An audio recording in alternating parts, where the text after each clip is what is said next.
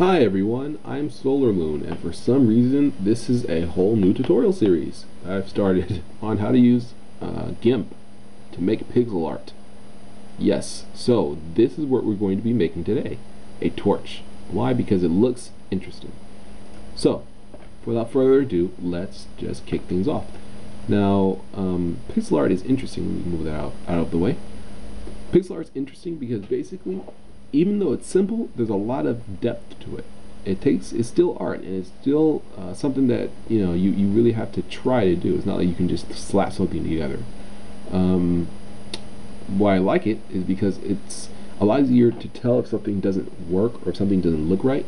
It's really easy to tell with pixel art. You can just, especially if you're working on like a 16 by 16 grid, for example, you can just tell, oh, that pixel is way out of line. It's out of proportion. It needs to be deleted. And as soon as you delete it, it's like, oh, it immediately looks better.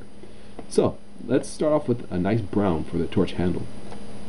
It's pretty simple to get a brown. You just pull up the color from the toolbox, and then you go for a nice saturation, find orange, and then push down to brown, which is like 40 for this example. Now, a torch is pretty conical in shape, so you just kind of, I don't really want to eyeball this one, so let's move this out of the way. You select, you can select things with the top left toolbox tool, which is rectangle select. Grab it, press Control Shift and L to lift it, and then you can move it wherever else you want. I just moved it over here. Now, let me also not let this stand here. You can just use the fill tool to fill it in. Alright, so I don't really want to do it from copying. I want to do it from scratch. I'm sure it's not going to look as good.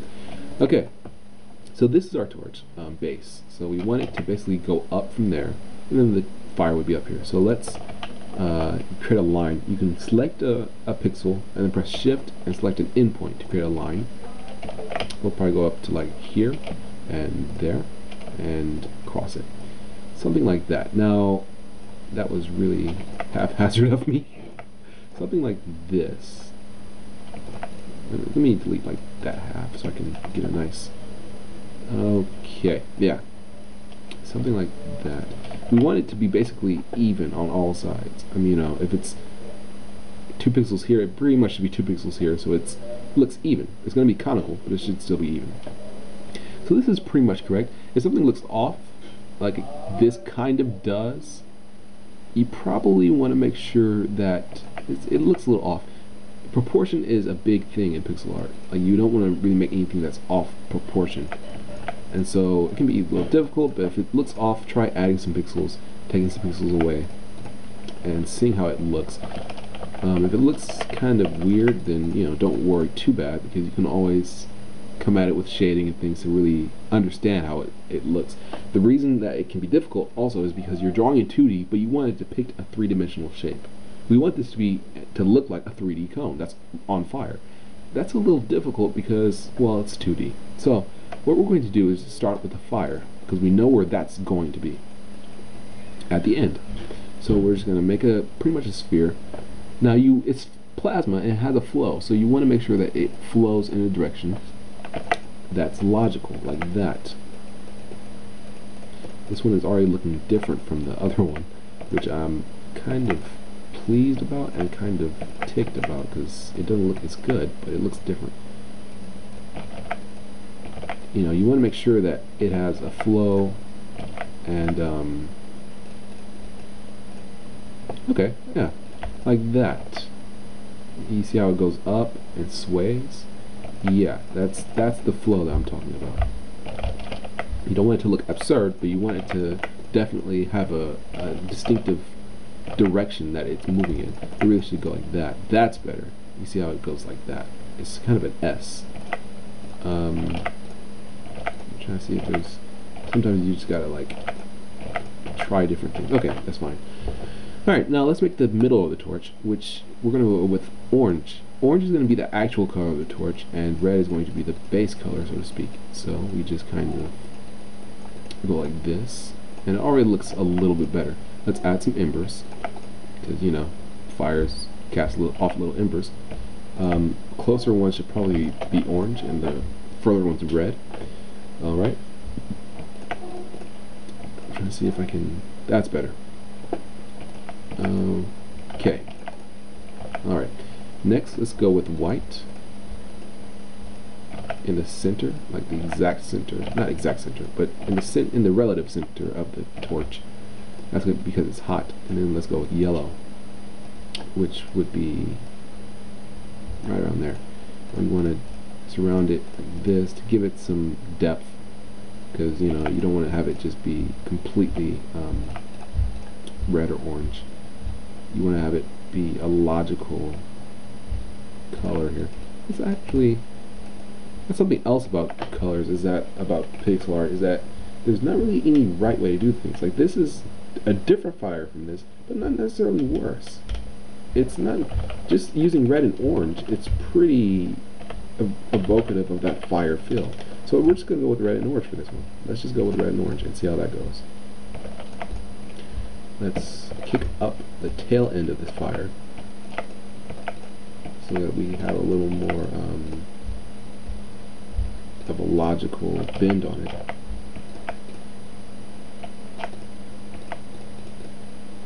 Kind of like that. Yeah, let's go with that and that. It's not as easy to get a flow.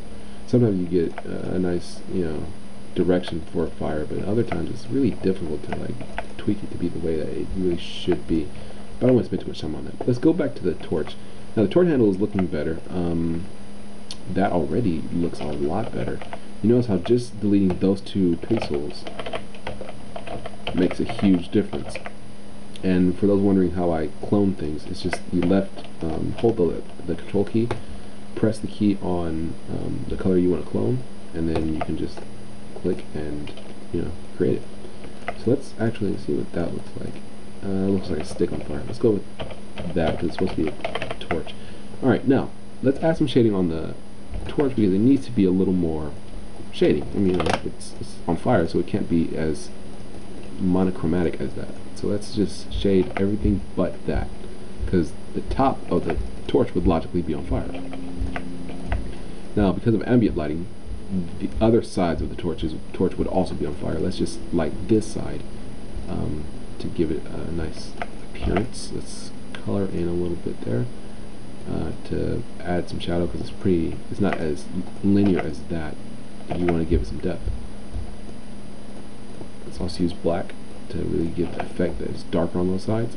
And let's use a lighter. We don't have to use another color. It's always better to use less if possible, mainly because colors tend to, you can really make some muddy art if you just go crazy with colors. For less colors, usually you get better, even in real life when you look at buildings, is usually you don't see a rainbow building. Usually you might see sandstone blocks, and then some red clay walls, like very similar colors and not that many of them. But anyway, it's up to you. So we have a nice looking torch here. Let's add a little color on this, make it red. Just give the effect that there's fire around this torch handle. And then let's see, you probably wouldn't see it. That's another thing, seeing it in 3D. I would like to color these red as well, but they're on the underside of the torch and you wouldn't really see it. But let's just color like that, just a little bit. And no, that's too much.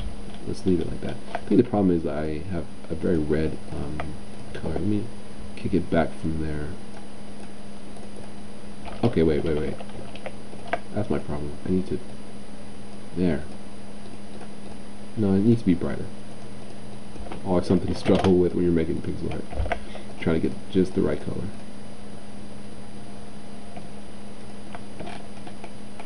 Alright, not bad. It's a very Game Boy Color feel. Although there's a lot more colors than Game Boy Color had on at a given time.